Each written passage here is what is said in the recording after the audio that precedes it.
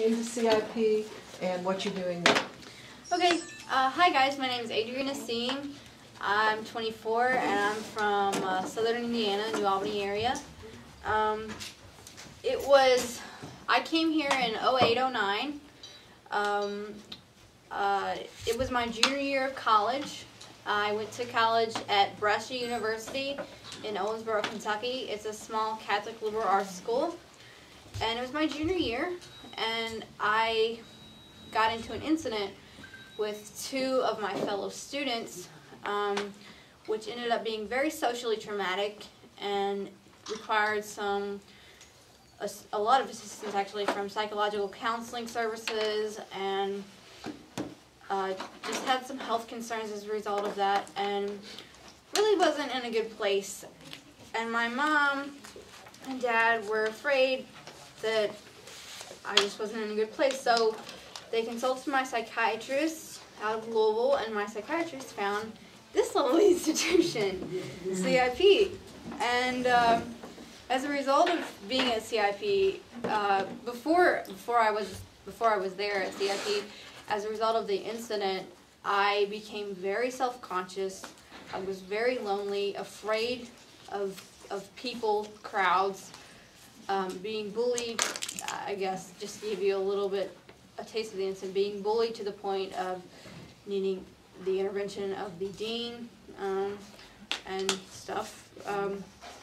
But after coming to CIP, really everybody on staff at CIP has played an integral part of helping me recover. But I really give a lot of credit to the man at the camera, Jim Walsh, who's my student advisor, and Don Weller, who's our clinical psychologist, of taking me back to my happy place and making me the happy-go-lucky kid that I used to be and that I am now today.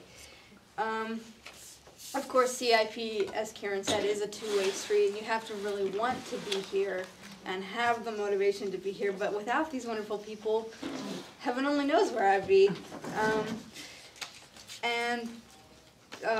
CIP, I wrote an article about it one day, and I said, it took me from the ashes, and it gave me wings, and it rose me up into making me the child that I used to be, or the young woman that I used to be.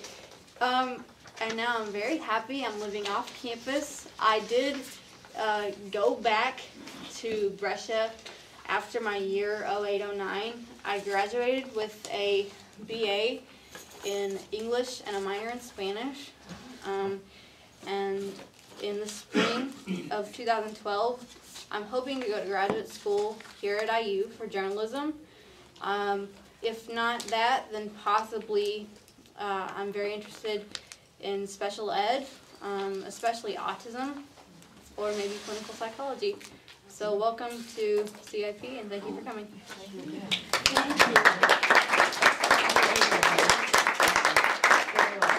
Adria, could you talk a little bit about your new addition to your family? This is really important, I think.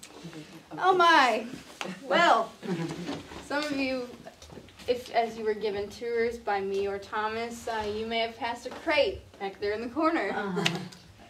In that crate is my baby. My baby has 4 paws. Mine too. And she's blonde, and her name is Lucy.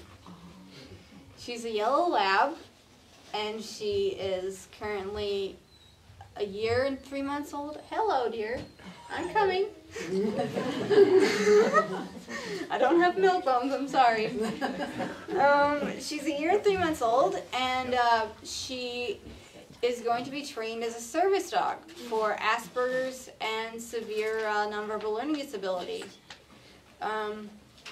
How did this start? Well, about a year and a half ago, Don actually was the one who put me on the track to finding a service dog and said, you know, out of all the kids here, you may be the kid that needs one, because I also have some mild physical disabilities as well. So we got to looking, and my family and I looked through about 30 agencies that deal with autism, deal with psychological struggles, deal with motor mobility problems, and everybody said no. You're either too high functioning, you are too busy, because I was in college, I was completing my degree, or you just don't fit our clientele at this time. And so it was this last summer, I believe in April, we first went to a breeder in Mockport, Indiana, which is southern Indiana. And we found Dixie Run Labradors, and we found Lucy. And since then, Lucy has been in partnership with Canine Companions, which is a training center here in Bloomington. And she will be trained for Asperger's and learning disability. Asperger's, she'll work to facilitate peer interaction, provide anxiety reduction, and learning disability. People say, when I tell them nonverbal learning disability, they say, wow, you have a vocab that's 6 miles long. But no, it's basically she will be trained to lead me home because of severe difficulties with abstract reasoning and getting lost a lot. So if I'm lost, I'll just say, Lucy, go home, and she'll be like a little GPS with 4 feet. But thank you. Any questions? Your website. Oh, yes. I do also run a blog on autism and service dogs and the benefit that a service dog can have in the life of a child with autism. It's called pawsandpuzzles.blogspot.com. It's PAWSAND puzzles.blogspot.com. And feel free to check it out. You say that again. You can write it on the board when you're done. I saw that yesterday. Okay, Thomas, do you want? Okay.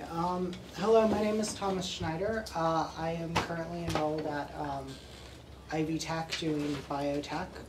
I started out at Wittenberg studying just general study, and then I tried to move into chemistry, and it just didn't work out for me. Among the things that I struggled with at Wittenberg were hygiene and keeping my room tidy, because I had roommates move out on me because they just didn't like the way my room was like done. So what happened is my parents would come up every week and end up cleaning my room and putting me back on track. And they were also very annoyed because I never would contact them. They were always having to surprise me or come up, and this like worried them. So what they did is they started looking into things, and they actually, Adrian Nissan, or Adria, her mother is a client of my father, who's a doctor, and her mother told my father about this place, and my father checked it out, and like it was in the reserve for a while, and then I had like a sort of a social like thing that turned ugly.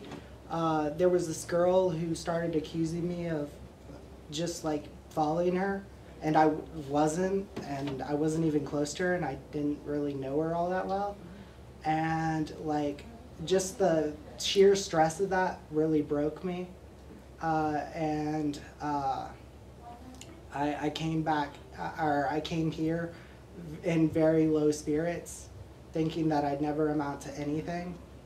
But as I went in this program, I've made some strides. I've had my ups and downs. The residential staff has helped me get my room in order time and time again, as I will fall off the radar for a while. And it's a thing here. You use what you need, and it's really a friendly, open community, and people are overall very helpful here. Good job. Thank you.